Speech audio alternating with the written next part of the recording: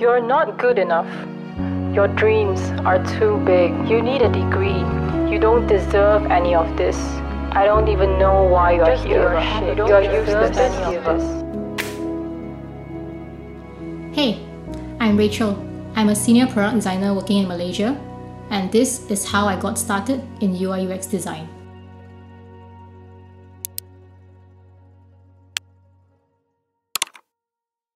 In high school, I always thought I had my life planned out. I studied really hard to secure a scholarship, but I failed to do so. I even took a part-time law degree while working to fund my college fees, but I dropped out eventually because it just wasn't my jam. I self-studied a diploma in accounting because I thought I needed a cert to prove my worth. So I decided to not pursue a degree as I didn't know what I wanted to do. Since 2013, I worked in different roles. A call center for hotels, a sales promoter for body lotion, a direct sales agent, a real estate agent, an account executive in an ad agency, and a digital marketing manager. These jobs have shaped my personality. They have built my soft skills, they have trained my resilience, and without them, I wouldn't be who I am today. But these jobs have one thing in common. It's just something that I do not enjoy, I hate waking up to, and I just feel like it's not me. And then I wonder, is this how my life is going to turn out to be? Am I going to wake up to a job I hate for the rest of my life? So I began searching for what I'm passionate about by paying attention to the things that I enjoy the most. And I realized no matter what job I'm in, I get caught up in the visual design process. It was something I see myself doing every day.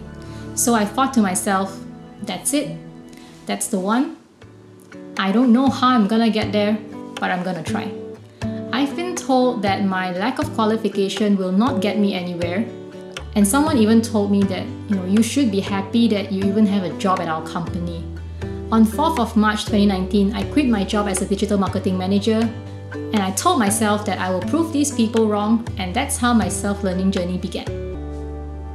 So, I gave myself a 3-month deadline to have a job because I couldn't afford to have no income, and that's how I get started. I started learning UX with the free resources available online, and Google is my best friend. I also learned how to code on the side with Free Code Camp because I feel like learning coding will help me become a better designer, and that I also have a passion for coding. My learning process was messy. I learned Adobe XD and started playing with the tool. I needed something to showcase in my portfolio, and I took a Google interview question and turned it into a case study. So I wrote a case study in the form of a Medium article, and at the same time, I started preparing my CV. I read up a lot of job descriptions online to make sure that I am well prepared for the job.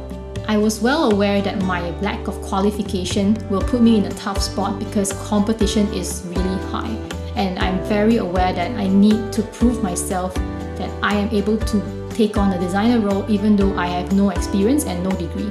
So I did whatever I can with the free resources online to brush up my skills. I studied day and night on design and code. During the 3-month period, I stumbled upon a hackathon. I offered design help and front-end code help, despite having zero idea of how am I gonna do that. To be honest, I was really grateful because we got top 10 in the hackathon team. I got offered an interview with the bank shortly after.